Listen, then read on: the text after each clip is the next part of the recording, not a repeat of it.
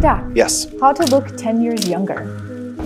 Start to reduce the oxidative damage in your body, because oxidation will create damage to your proteins and other tissues, and that's why you start to wrinkle. So first way to do is get rid of all your sugars.